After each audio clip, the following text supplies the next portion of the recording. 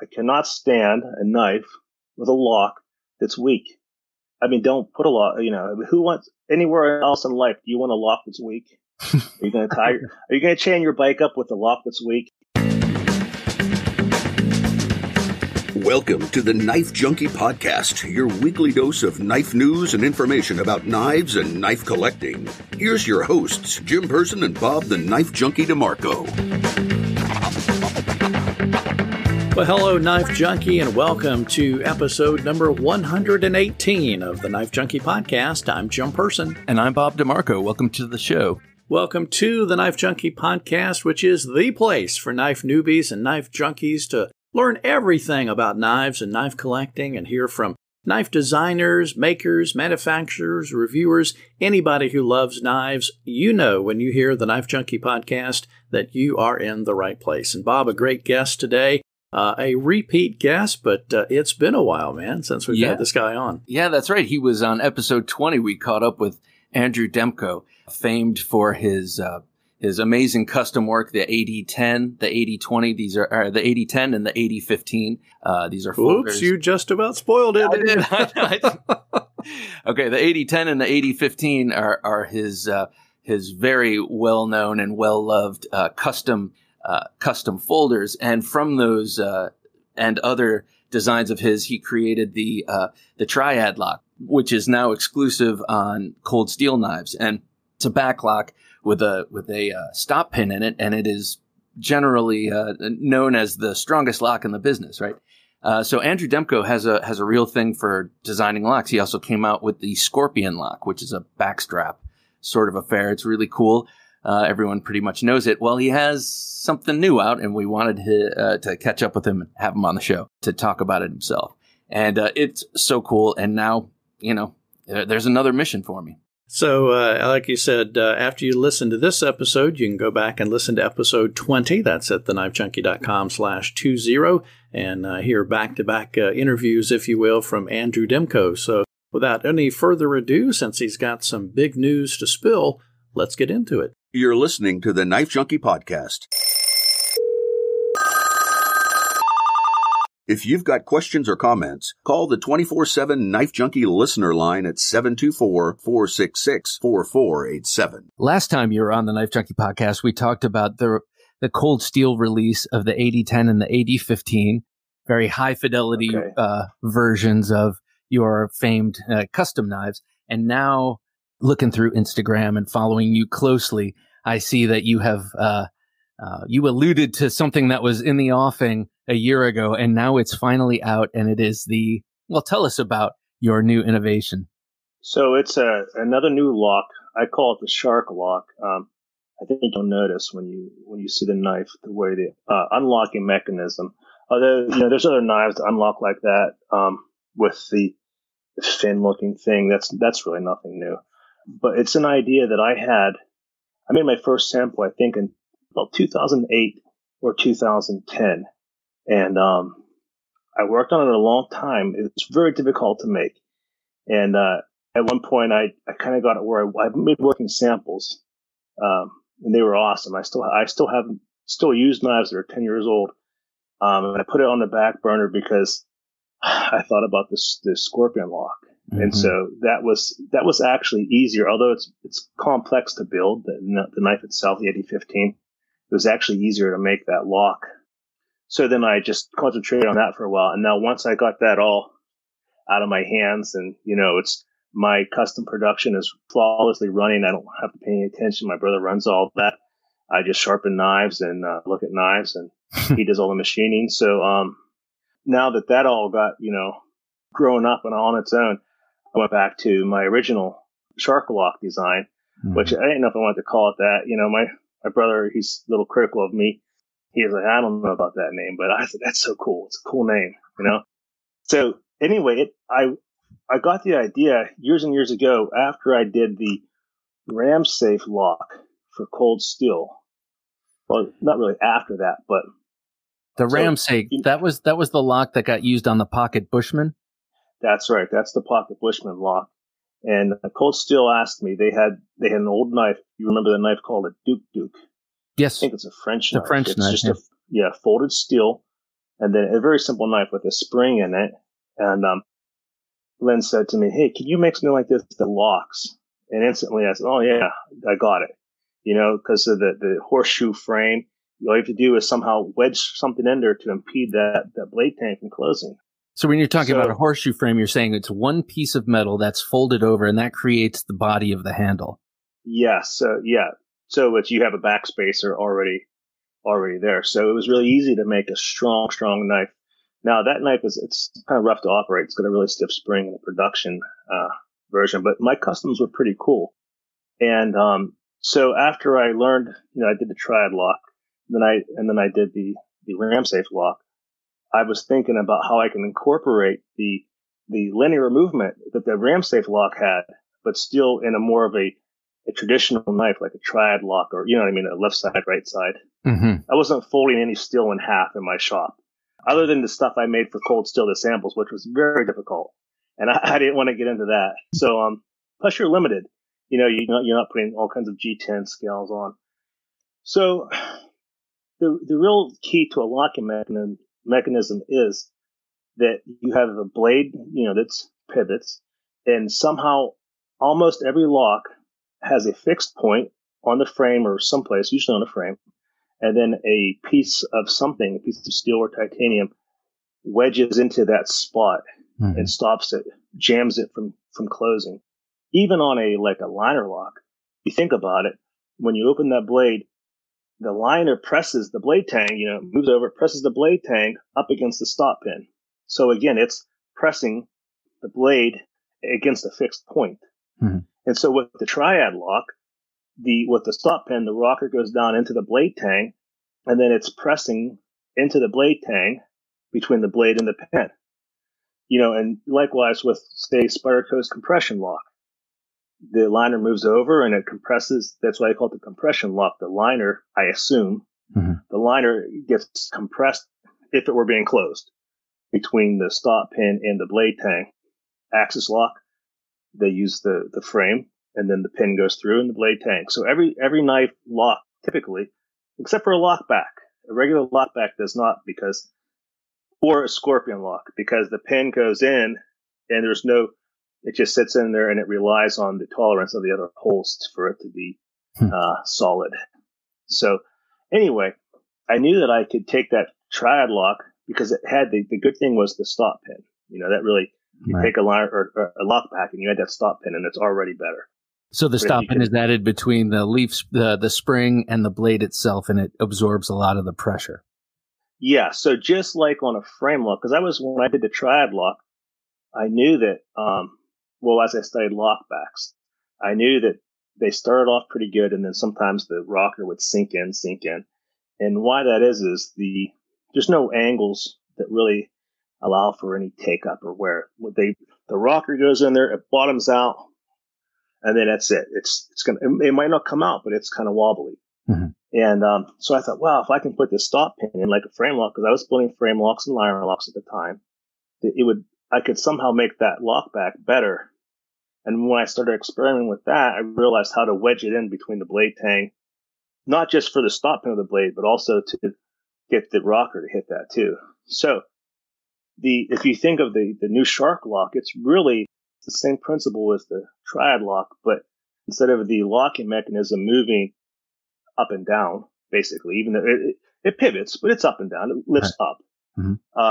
The Shark Lock now is the exact same principle, but it's moving in and out or laterally, like the RAM-safe lock did. So with the success of the RAM-safe lock, and it's a strong knife, it's a strong lock. I knew that, at the time, I knew that I could put a pin on top of that RAM-safe lock, and instead of the locking members, we call that the RAM. Mm-hmm. Instead of the RAM wedging against the blade tang in the bent frame, there could be a stop pin there, and then it could wedge between the tang and the stop pin. So that's what this is clear back in 2008 or 2010. I was kind of working on that stuff.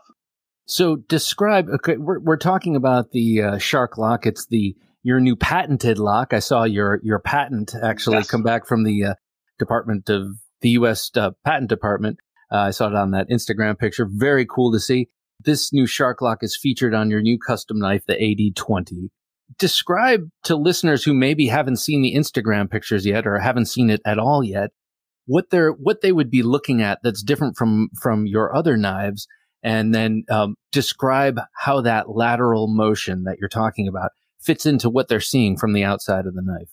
So you'll notice when you see that, the area that would be the lock back or the back of the knife where your thumb would rest, you'll see that the shark fin type of area that you pull back, like you would release an axis lock where you pull those pins that are on the side of the knife straight back. So it acts like a thumb ramp, kind of. You can put your thumb on there when you're using it, but then when you pull it back with your thumb, that inside is moving. There's a wedge. It's a wedged part, but it's a lot going on there. It's a wedge, but it also allows the lock to move back and upward, which is kind of the key to making that really good. Because I first of all, I had it like a fork.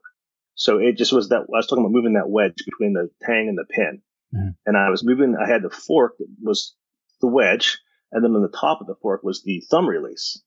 And it was open. And then sometimes I would unlock them.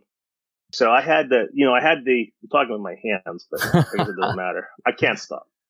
So I would unlock it sometimes too hard, and then it would totally come out of the knife, and then the spring would shoot, because instead of having a totally enclosed locking mechanism, I had this fork feature with an 1/8" pin and a compression spring around the pin like a strut, with a spring around a cylinder, mm-hmm. and it would shoot out. So I gotta change this. And then in weight hang test, it could not be as strong as I wanted it because the fork, it's open. The fork is open at the teeth or the tines, whatever you call this. Mm-hmm. And so they would break and bend under weight hang. So I thought, well, I have to close that. I have to make that thing so it's structurally more sound by adding a column in front of the fork. So the fork became then a slot. But the slot wouldn't work because to get it in the exact spot where it needs to be over the blade tang, the slot can't clear it when you pull the lock back it won't clear the blade tang. To make it tight enough to lock it open without play. Yeah, but when you release it, because you have the material, and the fork didn't matter because there's no material there, but so when you can't release it. So then I had to make that. If you see the Instagram videos, you'll see that the dip in the front of it where the lock goes back and then it lifts up and it sits in that depression. And that allows it so it moves back laterally and then it rotates upward. And that allows it to clear so there's room for the blade tang to then close. If you make that blade tang real small, it won't be strong, but there'll be no leverage between like for example, from the center of the pin, the blade pivot pin, from the center there out to the part where you're locking, where the blade touches the lock. The longer that is, the better leverage you have, the more mechanical advantage you have. So if you simply make that really tiny to clear that locking member, then it's a weak lock.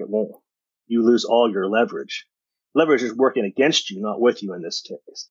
So you need to somehow move that lock out of the way without compromising the size and the distance of those levers that, are created in your blade tang.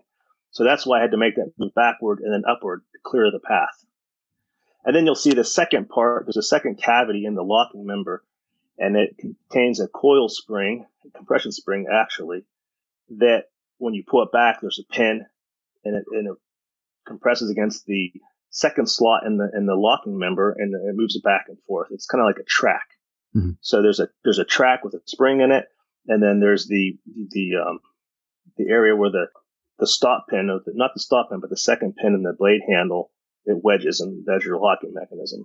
You have created the Triad Lock, the Scorpion Lock, the Shark Lock, the Ram. What is the one? The Ram Lock. The Ram Safe Lock. The Ram Safe Lock. Yeah. So you clearly have made your name innovating on locks.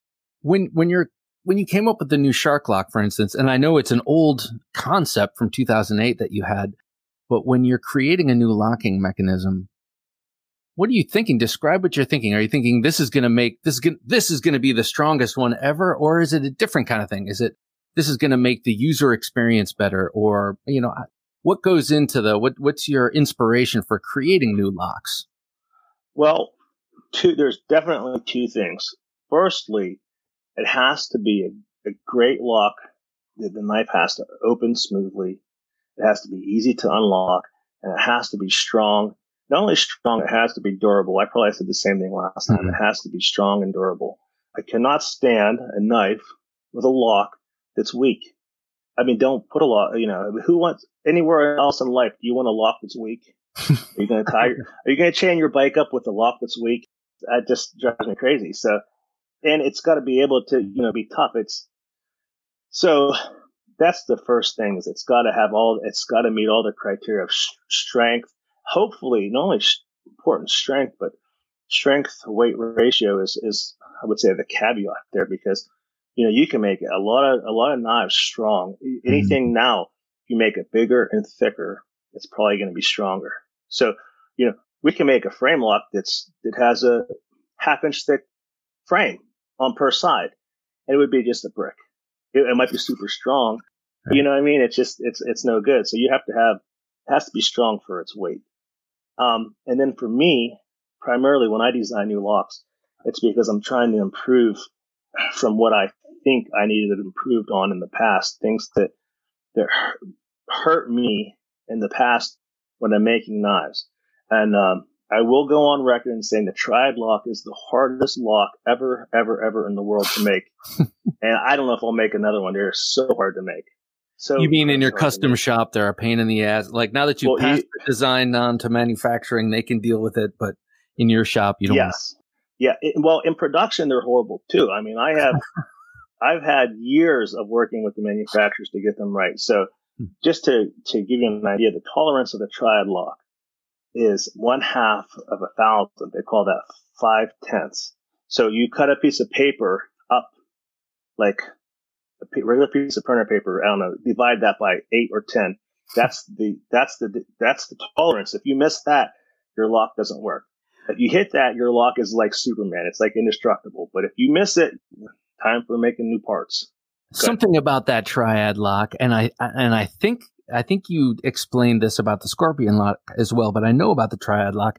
As it wears in over time, it seats itself deeper and deeper. As it gets smoother and smoother, and it wears in more and more, it actually seats itself deeper, the notch or the tab into the notch, whatever it is, on the lock itself, making it even stronger. Is that something that you go for when you're designing a lock, like, say, the Shark Lock, for instance? Absolutely. I call that, self-adjustment. Self-adjustment. I that up. I think somebody else made that up, but it's self-adjust. They used to say that if you read manuals or books on how to make a liner lock, the liner lock or frame lock for that matter should self-adjust, meaning that lock leaf or lock bar should touch the blade tang. I say all the way on, you know, but not in the middle. And then after a bunch of flicking and a bunch of use, you know, the lock is going to be towards the middle of the blade. Then after a lot of abuse, it's, you know, out on the other side. So it does have self-adjustment, but it's used up way too quickly in a liner lock or frame lock for my liking. Okay, so in the how does it work in the Shark Lock? I mean, without getting too technical, does it have the same sort of thing? Does it bury itself deeper as it wears in? Well, it's the same thing, but again, we're going on what I would call it the x-axis, if that makes any sense. You know, that's the horizon. Right. So it keeps on moving. That's coil spring, and it keeps on pushing it forward. And it has the same features where what it is there's a dish shape in the blade tang, and then there's the opposite shape, you know, a hump kind of in the lock. But those two things, they're not concentric with each other. Okay. Now, I'm not a smart guy, but they're not concentric. So when they move forward, they keep on tightening. Okay. All right.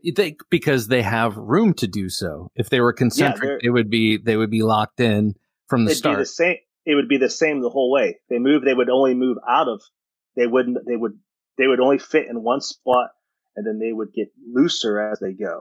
Okay. So let me ask you this: with the Triad Lock, for me is I'm going to call it field stripping, but of course it's not. It's hanging out in the man cave, opening up knives. I have.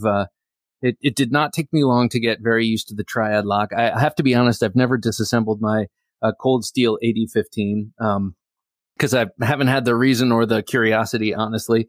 How is it field stripping, if you will, the Shark Lock? Is that something? Is that a whole new learning curve? Do we have to? Is it an easy system or? Okay, it is the easiest. It is the easiest. Every aspect of the Shark Lock, because again, from all my heartaches and trials and issues building Scorpion locks and Triad locks, in my next knife, my next design, everything that my brother says, this is a pain in the butt, like that's going to change. And this is going to change, and that's going to change. So literally, you have to have, a T8 screw, a T8 Torx or T10, depending on what screws you would choose in that. You can field strip it. Like, for example, you can buy different scales. I can send you scales, and in 5 minutes or less, you can change out your scales. It's completely made to be a modular system, which is one of the big things for me, because I saw this video of some knives being made, and they were all fitted to the blade, to the lock, or the frame lock blade. Each knife was mated individually to the tang of the blade, I don't want to mention who it was. I was like, man, that's ridiculous. These things need to go together. They need to go together. Okay, wait. Let me stop you right there, Andrew. Before you continue with that thought, a lot of people would think, no, that's the height of, custom lucks. Each one is individual. So why do you think it's ridiculous? Because why can't the design be so good that they just work? They don't need a master to fine tune them. I want that thing to go together. So, when I told you that Triad Lock had that 1,000 tolerance in that lockup in its groin. And then the Scorpion Lock, I eliminated that quite a bit. You can go a couple thousand. So it had like 4 times it has pens, those pens that go on the Scorpion Lock. And if that pen comes out, it's 3/16, 1875. Mm-hmm. Okay. If you order these dowels and you have 1870, if that was a Triad Lock, it would not work.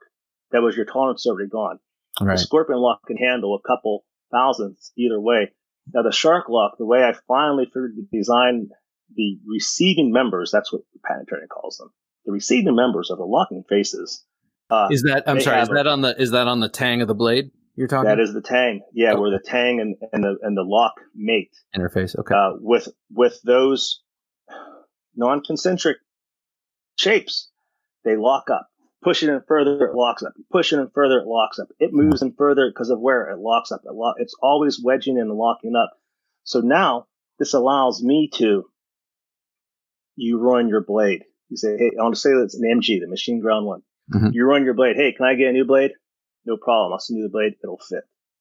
Nice. You want new liners, new scales, everything I can send to you. Everything fits. So the customer who buys an AD20 thrashes their blade, wants a new blade. You can just send it to them. They don't have to send you the knife and not have it for a few months and all that. Correct. And also, I did this so making everyone's life easier. Yes, that's my whole goal. Is this thing will be so modular that if you say, "Are you going to buy the MG?" The target price on that's $425, which I think is a pretty darn good price for either 3V or 20CV. And you have the G10 3/16 G10 frame with the steel liners. I use steel because titanium, yes, it's cooler. It's not as strong. I tested. I'm going with the steel.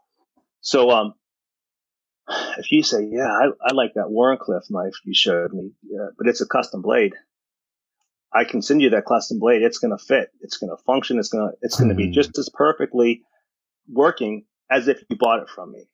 So all of those tolerances that you might say, oh, that's the beauty of it. It's hand fit.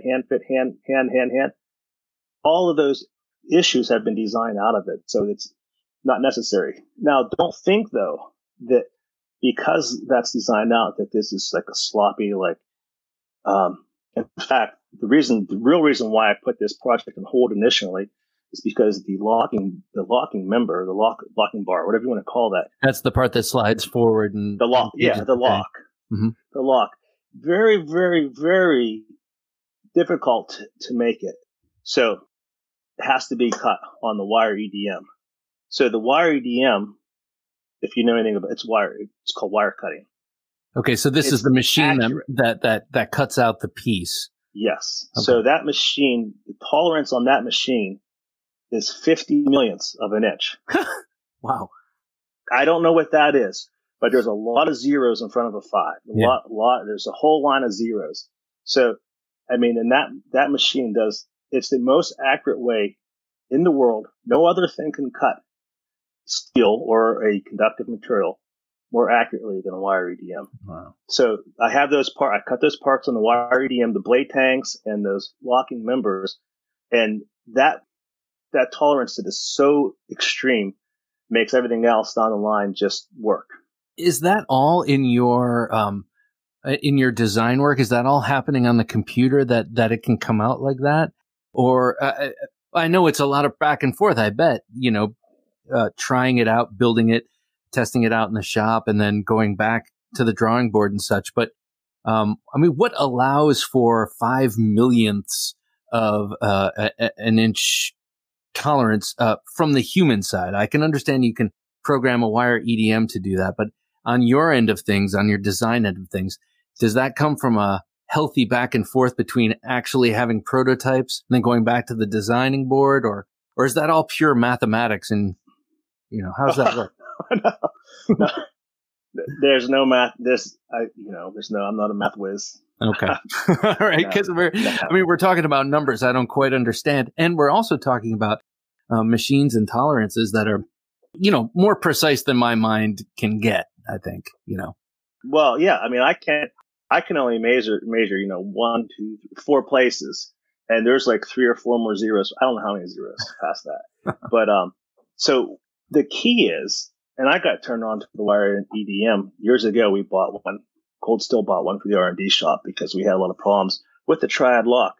And I would make them, we would make fixtures and mill them. And, we're saying that it's that one thing. And then the manufacturer would use like a CMM, a coordinate machine, and they would take your part and magnify it an amazing amount of times to tell you every angle. And they're like, no, you think it's 8 degrees, it's 8.003. And we're like, oh, what the hell, 8? Come on. So we bought the wire EDM because whatever you draw on the computer, on CAD, I use Inventor, whatever you draw there and you cut it out, that's what it is. There's absolutely no question. It's not like, oh, God, your angle is a 10th of or something off. No, it's perfect. And so I got into that, and then that's how I said, well, I got to get one of these for myself. So then I got the wire, and so I draw it on CAD. I know what I want, and then honestly, sometimes I make 20, 30, 40, 50. Who knows? I have boxes of knives that are only now. When I changed since like sticking or whatever, I changed one of the measurements. I change 1,000th at a time. I don't change. This everything else is just too small for me. Oh, okay, I got you. But if the thing measures 0.001 and it's a little sticky, I make it 0.002 or 0.000, whatever. You know what I mean? I move 1,000th at a time, and I test it out. And once you get it, whatever it's, you figure it out. It's perfect. You write it down on the wall so you don't forget it. Yeah, hopefully you organize all your programs and get everything out of there. But the thing about the wire EDM is, like everything, with the extreme accuracy, it's extremely slow. So at one time, I was sending blades out to a machine shop, and literally for one blade, like I think I was doing it was one of the Cold Steel knives, and they charged me to cut one blade $125. Holy mackerel! That's the price, because it takes about 45 minutes to cut it out, or longer.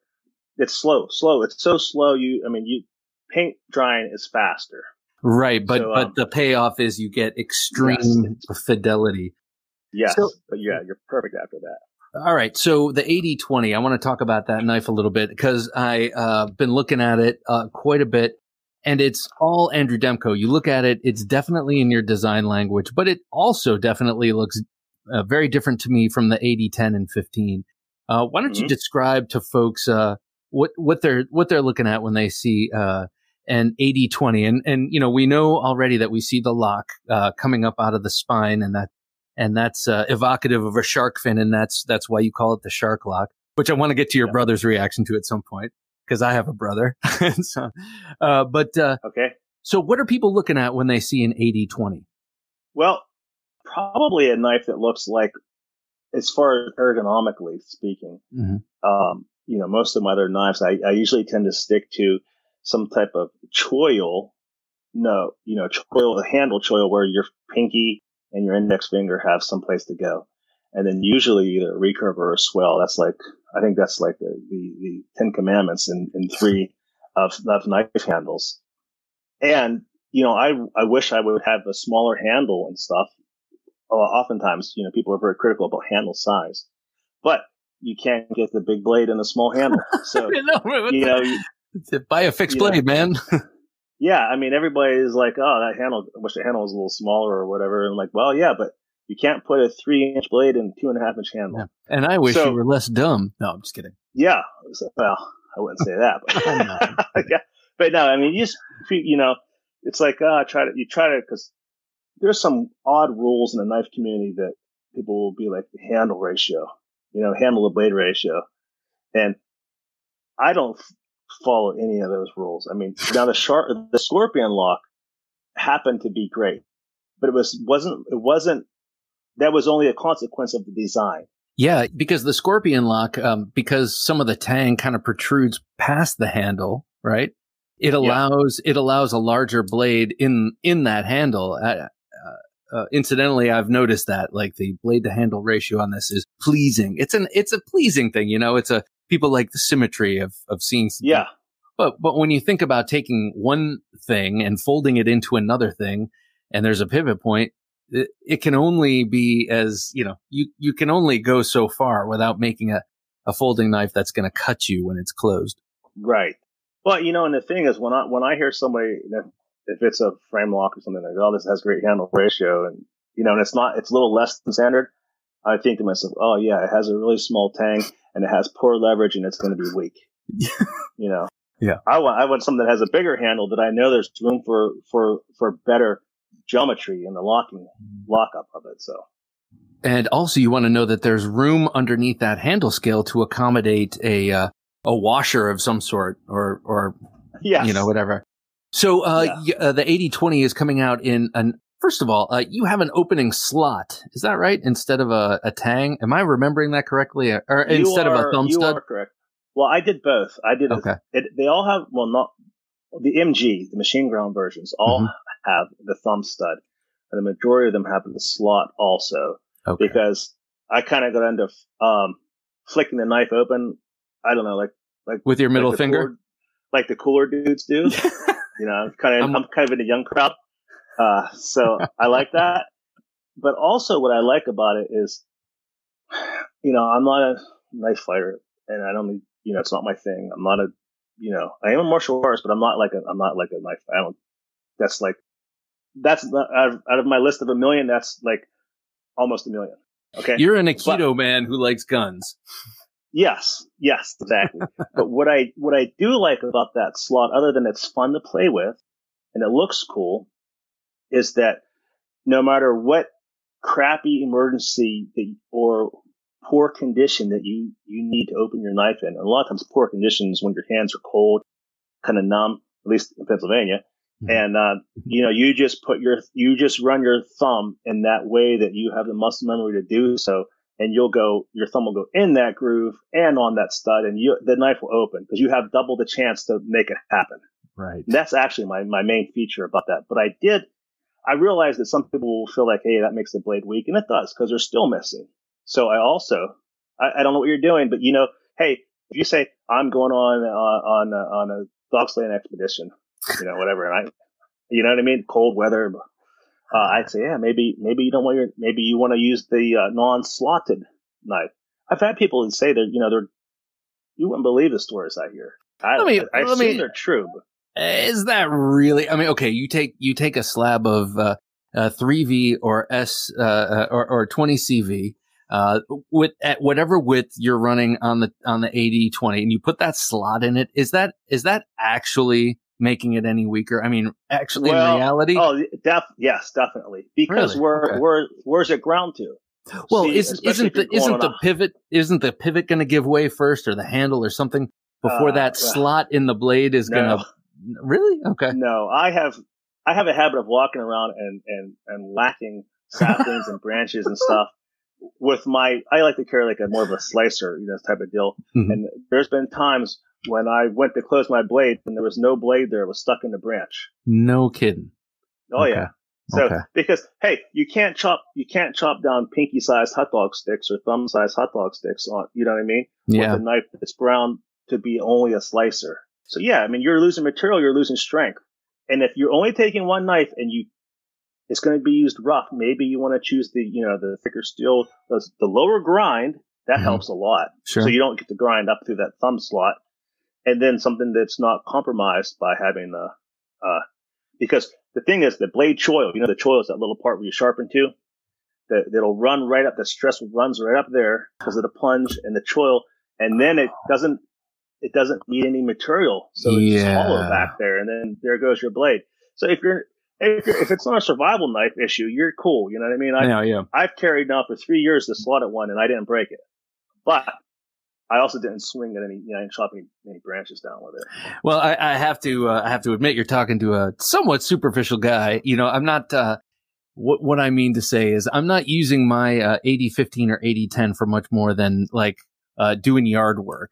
So I'm not putting them to the ultimate test. So when I cast out, it's not in your expertise or in your experience on thrashing on your own blades. It's just, I can't imagine these two knives, the AD10 or 15, breaking in regular use because they're so damn stout, Oh, yeah, you're right. You're absolutely right, especially in 3V. So the MG version, first of all, they're taper ground, or we call it flat ground. We call it taper ground, but usually I think in America they call it flat ground. Yep. Because it's not really flat ground if it's not top to bottom. You know what I mean? It's a saber grind.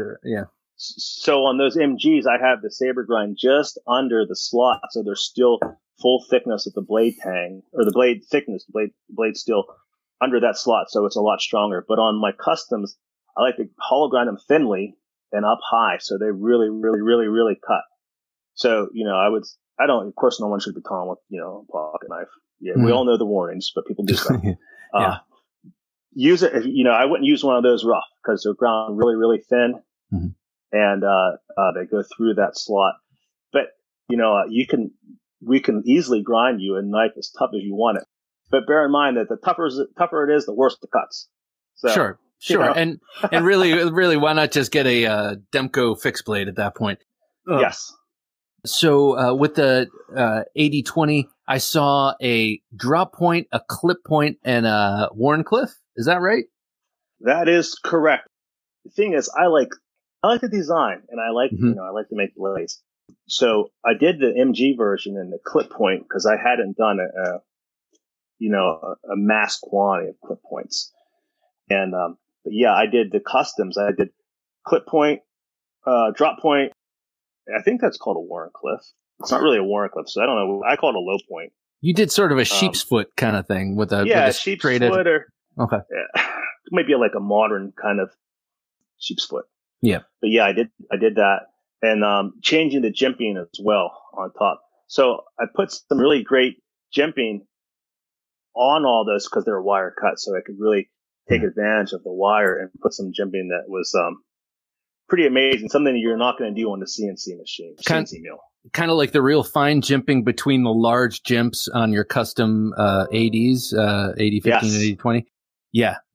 I've only seen pictures, but yeah, those little jimps in between the big jimps look like very fine and grippy. Right. Yeah. I mean, you could use them like a fingernail file. They're really, really, really fine. And that's stuff you can do on a wire because that wire is only 0.005 of an inch, 10 thou diameter, 5 thou radius. So you can really do some fine work with that. Man, that's just awesome.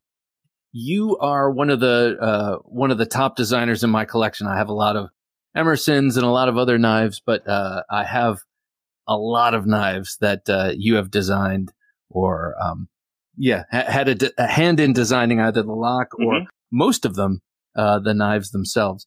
And recently I saw your own personal custom broken skull on Instagram. Yes. You were showing that off. Okay. Yeah. So I carry a pink broken skull pretty much daily in my waistband, just as my backup sandwich cutter, or if I find myself on the ground getting kicked by a gang, slash some ankles with it or whatever. So it's so thin and it's such a great blade. And I'm a sucker for a clip point blade, but it's just so easy to stash. I gave my brother one and I said, now you never have an excuse not to have 4 inches of super steel on you at all times. Razor sharp Bowie blade. And that's what I love about it. And I put one of those snaggletooth openers on it. It's like a wave deployer that you can put. And so that's my go-to backup knife, like, of all time. I saw your broken skull that you tweaked for your own purposes. And now I'm thinking of tweaking my own. Tell me about yours. Okay. So I was going on a little, not a major canoe trip. It was like a day canoe trip. And my favorite thing about any vacation or any adventure or anything is what knife am I going to take, I think everyone listening can relate. Okay, go ahead. Yeah, it's like, it's the best. And so I really wanted to, because I was just wearing, like kind of like swim trunks, whatever. And I was like, I'm gonna carry the broken skull. But I find the broken skull really hard to get out of my pocket because the clip is tight and it's kind of low, like a low riding knife. So I put a groove in the handle. So when, you have to pinch that between your index finger and your thumb, kind of holding onto the pocket screws. Mm-hmm. So I put a groove, I milled a groove in there that would, my thumb would play into, and it really, really helped. And also I mentioned to you that I like to have in every knife I do, like when my kids used to draw pictures, like they draw a picture every day, it's all the same. It's the same fish every time. Yeah. So all my knives, they have that pinky, choil. It's just a half of a round circle, for your pinky, and then one for your index finger. So I put that pinky choil in there. And then the only other thing I did is because I'm not a fan particularly of the clip point that's a recurve, meaning the classic style. The clip itself is less than straight. It has a dip to it. Yeah, the recurve clip point. And oftentimes I think it's kind of called a California clip. But usually a California clip, I think, is maybe longer, at least 1/3 of the blade length. Like a muskrat. Anyway, yeah, so it was just, I kind of like, and I didn't, the points are sometimes a little bit flimsier on that because you've removed material from behind the point. Oh, yeah. Does that make sense? Mm-hmm, so yes. But I love a clip point. I love a straight clip point. So then I ground the clip point down straight. That made the point a little more robust, a little stronger. And then just made the knife it was just a fun thing to do. And I use it still all the time. Well, let me ask you this, because I like to modify some knives. I've modified some less expensive knives because I don't worry too much about them. But I have I have a belt grinder, but it's a 42 by 2 inch that you get at Sears, so I can't vary the speed of it. So if people are listening out there, they like to maybe modify their blades a little bit. What should they do if they don't have the super sweet machines and the know-how? What should they do to make sure they're not trashing the heat treat on their blade if they want to tweak it? So yeah, definitely on your blades. You can use any grinder, anything like that, but you can't overheat that blade. The good thing is that these super steels, if you're working on with, like mine was XHP or the 35 BN, those things don't start tempering till well over 500. Sometimes even like, I think the XHP was even higher, like 900. 3B's like 900.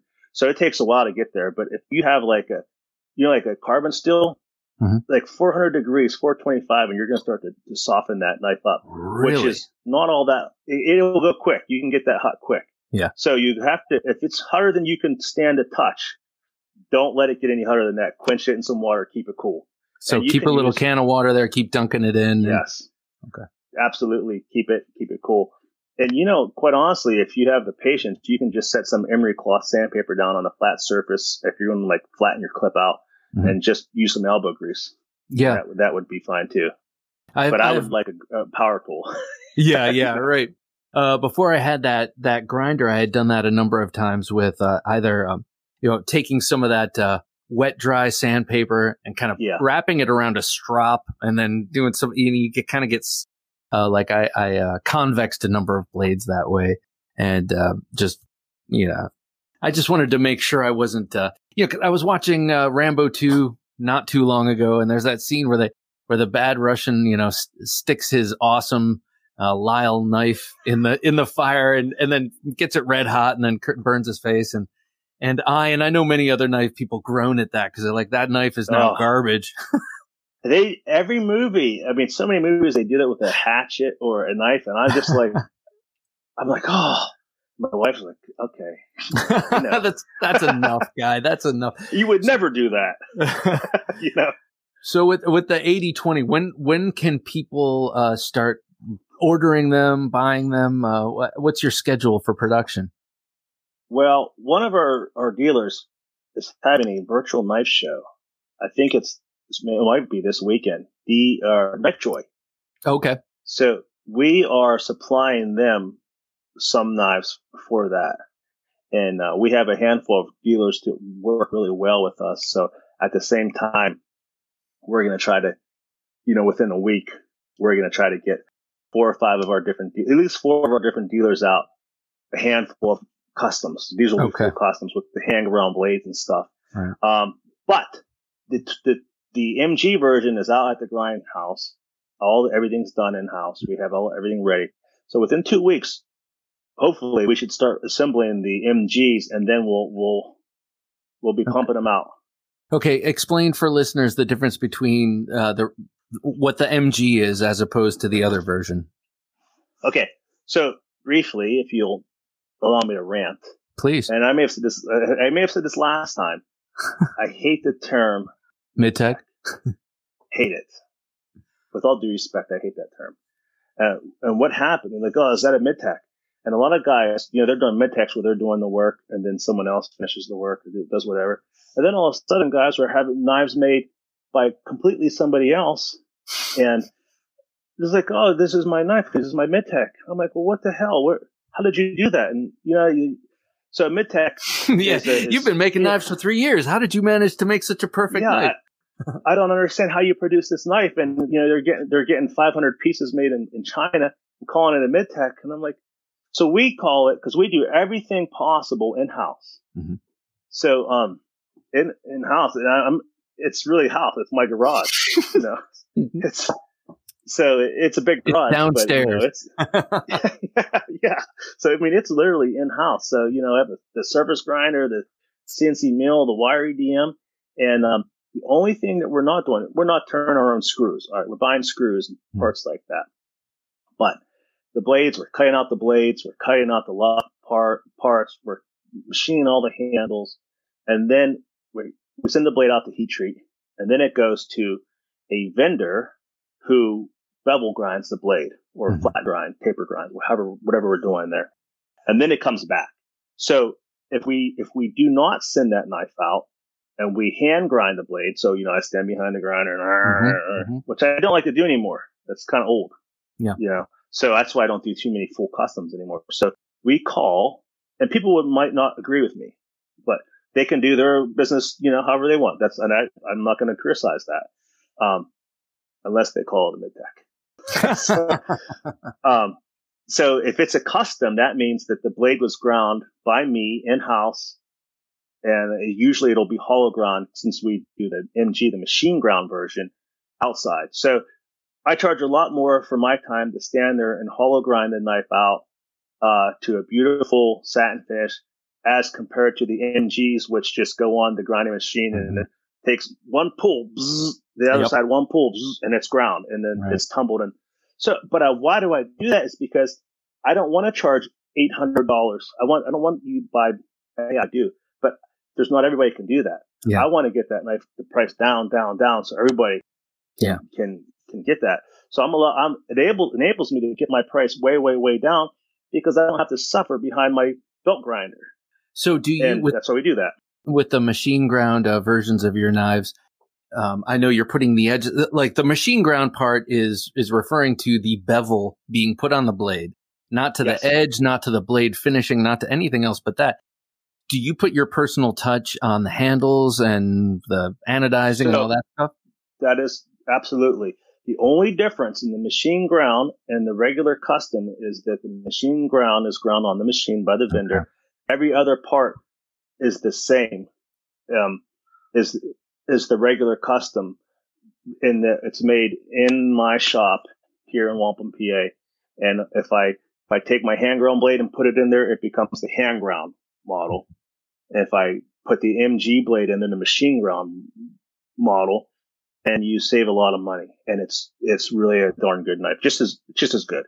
Right. The advantage of the hand ground one is that to the machine ground we have to do 200 pieces, basically the same steel and the same shape. Mm-hmm. So 200 or more, whatever, minimum 200, and 20 CV with the clip point. And then all the other ones I like to make, guys will say, hey, I have to have the Warncliffe. Mm-hmm. So, and they'll say, I have to have it in XHP, or I have to have it. So then I can make that thing, and they want it to be 10 thousandths behind the edge before you sharpen whatever. And, I can do that and make you a fantastic, beautifully finished hollow ground knife that is more towards what you believe is the most ideal steel, the most ideal thickness, the most ideal whatever for you. Right. True. That's when it becomes custom. Yeah. Well, so I have a couple more questions. I want to get to your brother's reaction, but before we get there, hang weight testing and that kind of thing. You've just developed this new, you've developed the Shark Lock, you've got the patent, you have the other locks, the Triad and the Scorpion Lock. What importance do you put in the hang weight test and the ultimate amount of weight a knife can carry on the lock? Well, that's a really good question, because I have a habit of wanting to be stronger.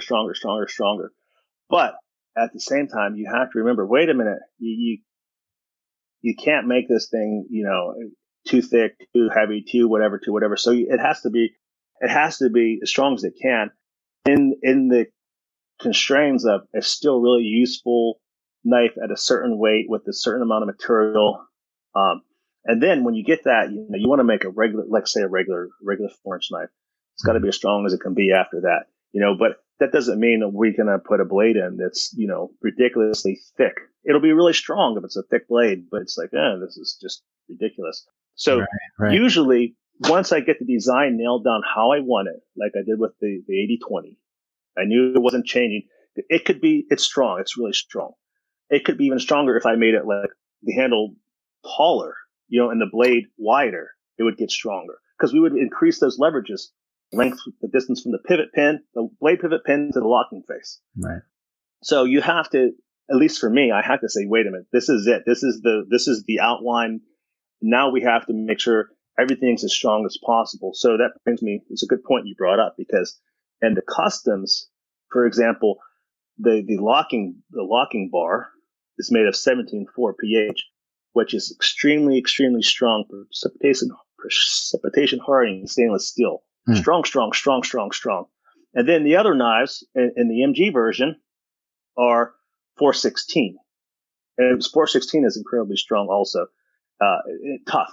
I shouldn't say strong. It's incredibly tough as the 17.4. The 17.4, it costs as much as titanium, and it's a nightmare to work with. Now, the wire EDM cuts it out like it doesn't know what it doesn't care, because it's the electric spark erosion. But even pre-drilling it, it's a nightmare because it's already at 32 RC when you get it, or 35. It's just you couldn't even do it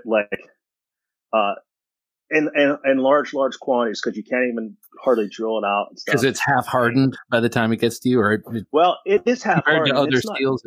Yeah, it's not. That's just the way it is from the start. That's as wimpy as it gets. It's 32 RC or something like that. So yeah, it's just a nightmare. So, but it's strong, and so I reserve that for the customs. And then 416 drills like butter. The 416 is what most of the pins are made of. It's it gets to about 52 RC at full hardness, so it's really, really strong. So I was making the locking. Oh, it's not really a locking bar. I was making the lock out of 440C, and even at 54C, they were kind of brittle. So then I experimented with the 416 at 54C, and I did crush tests and stuff, and it was much tougher because it's got less carbon. So that's an example of how in that design that wasn't going to change. I experimented with the materials to get a better result in the weight hang test to make it stronger. Okay, so that's kind of your benchmark, and it's not necessarily you're always kind of balancing weight to strength. You know, you could make it as strong as you want, but it could be 4 pounds. So you're always kind of balancing and being realistic with the weight ratio and that kind of thing. Because I have cold steel knives. Those are my only exposure to your designs. I don't have any of your customs, and I trust them like thrashing as hard as I thrash out in the yard against wood and against other things. Like it's a fixed blade, and that's really the confidence I get from that thing. You know, whether you're using 17.4, is that what you called it, or 4? That's right, or 416. 17.4 pH, yeah. I mean, I feel like it's the design and it's the innovation that went into it, because you labor over these lock designs. I remember the last time we spoke on Knife Junkie episode number 20, you talked about how the stuff keeps you up at night.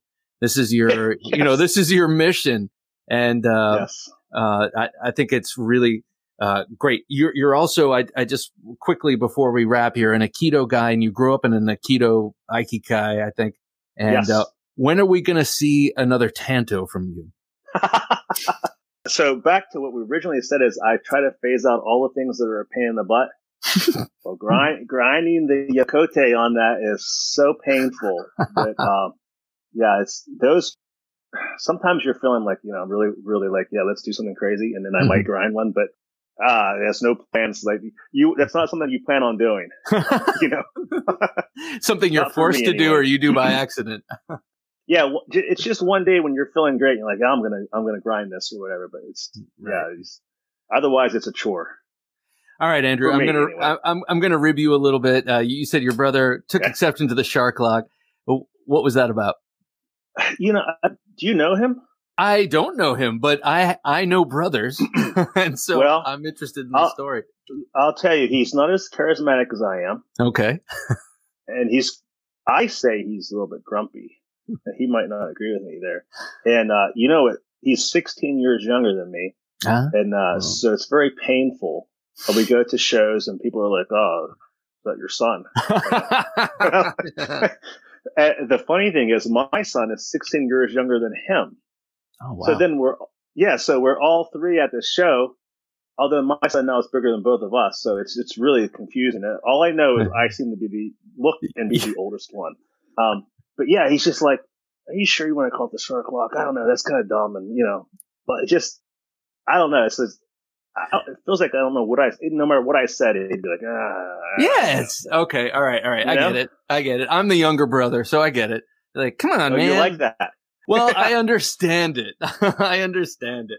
It's actually a perfect name because it's evocative of what it looks like. You know, there's, when you look at the AD20, there is definitely a little fin rising up from the spine, and it looks to be in the perfect spot to be either a forward pushing thumb ramp in saber grip, or sort of that reverse thumb ramp. You know, if your thumb is up front a little bit to draw back, to pull back on it in a draw cut. And I'm a real I'm a sucker for a thumb ramp. What can I say?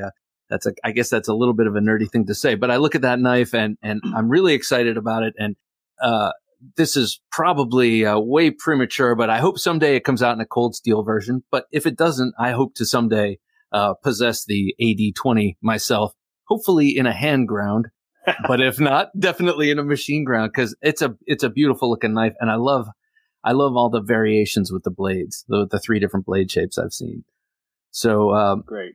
Yeah, I mean, so I'm so happy you're able to come on here, because to me you are that lock innovator. You're that person who stays up late at night worrying about how our knives stay open. And I hope I speak for many when I say we appreciate you for that. So thank you for coming on the Knife Junkie podcast, sir. Thank you so much. It's really a pleasure to talk to you. It's my pleasure too. And do you have any plans? I know you said your dealer is going to be doing a virtual blade show. Is there anything else happening for you that people can look for your knives? I have about 50 custom blades that I've been grinding. So I'm going to be grinding blades as much as possible so I can debut this. And I almost held all this back. I didn't want to debut it because of all that was going on with the virus and people, you know what I mean, and shut down. And it's not really financially, it might not be a time to launch a product. But I was like, who cares?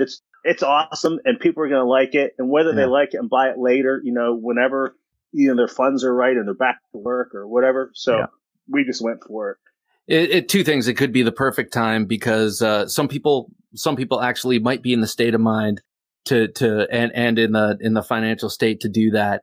And B, people need to be uplifted with something awesome and new coming out from Andrew Demko. So I mean, I think the timing is probably just right. Good. Well, I'm glad you support me. I hope I've convinced everyone else.